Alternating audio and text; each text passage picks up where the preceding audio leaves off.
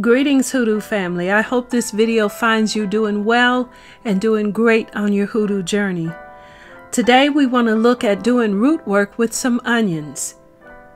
And I think this is going to be something that will be very helpful to you on your journey. So let's go ahead and get started. Prior to commercialized and contemporary Hoodoo, which relies a lot on store-bought products, traditional Hoodoo of our ancestors during slavery was the opposite. They used very simple materials. People had to use what they could find around them. And this is some of the type Hoodoo that I grew up around and that I like to practice.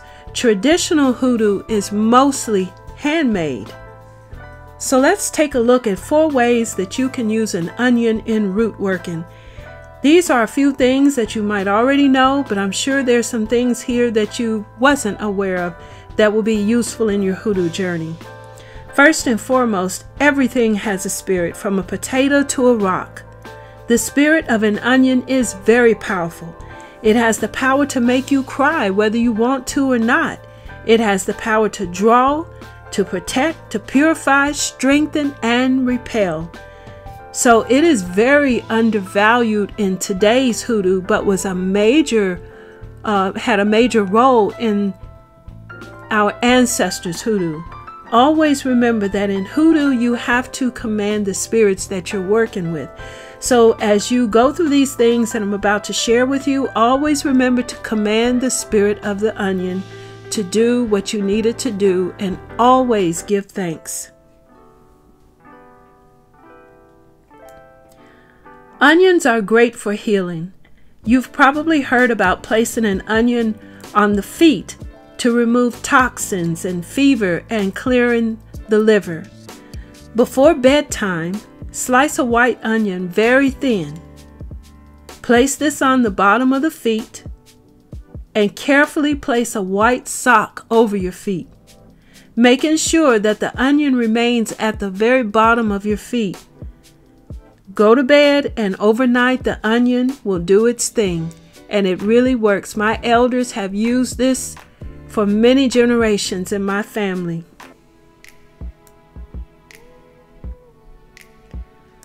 White pearl onions, and also what they call white boilers. These are small size onions, and they're very good to work with in Hoodoo. Pearl onions are weaker than the white boilers. You can use one of these as a protection amulet by itself. The next time that you need to go around enemies or into a hostile environment such as your job, your school, or just need protection in general, here is what you do. If it's a general protection that you need, meaning that there is no one specifically targeting you, you just want to have protection, use a pearl onion. If you know for certain that certain specific people do not like you, use a white boiler for added protection. Take a red piece of cloth, place the onion in the middle, add 3 seeds from a chili pepper, tie it off with some red string, and hide this in your clothes or your pockets. You can wear this for about a week or more.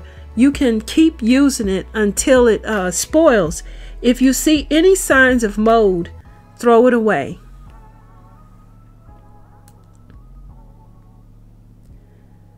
Before popular contemporary road opener spells and candles and oils like we have today, there were rituals that cleared one's path of bad luck so that good luck could come your way.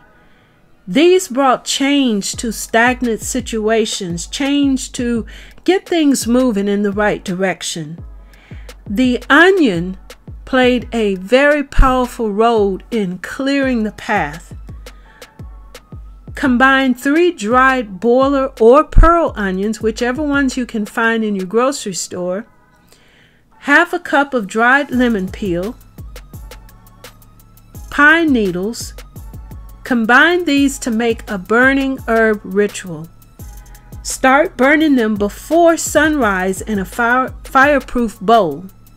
Do this outdoors on a balcony or somewhere outside so that you don't get a lot of smoke in your home and set off your alarms. Take some of the ashes. When you're through, take some of those ashes and throw them towards the east at sunrise. And you can repeat this ritual for up to 9 mornings in a row. And it helps to clear your path of bad luck and usher in good luck.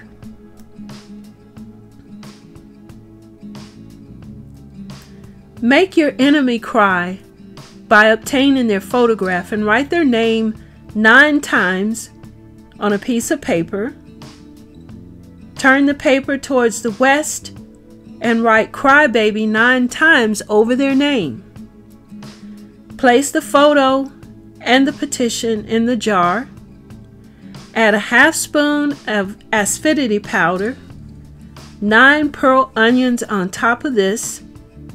Do your commands, speak your commands, what you want the onions and the aspidity powder to do, which is to make your enemy cry.